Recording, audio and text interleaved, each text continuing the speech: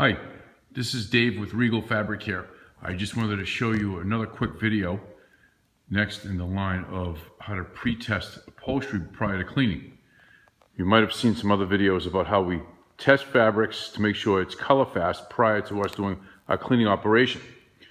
But also on a chair like this, where you see exposed wood that's been painted by the customer. Of course, they didn't tell us that they had just painted it.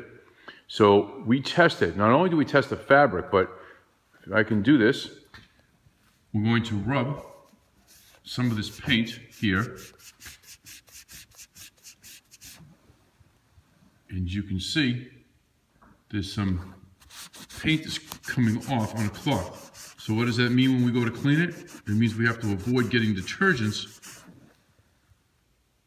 on the painted areas, because this paint is so delicate and so inappropriate for this application that it could create a problem when it gets damp from the clean detergents, and it could leach or bleed off into the actual fabric and create a mess.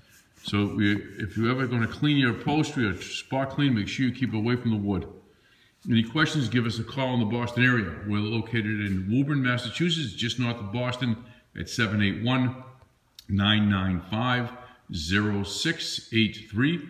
You can message us down below, or feel free to send us an email at info@regalfabricare.com.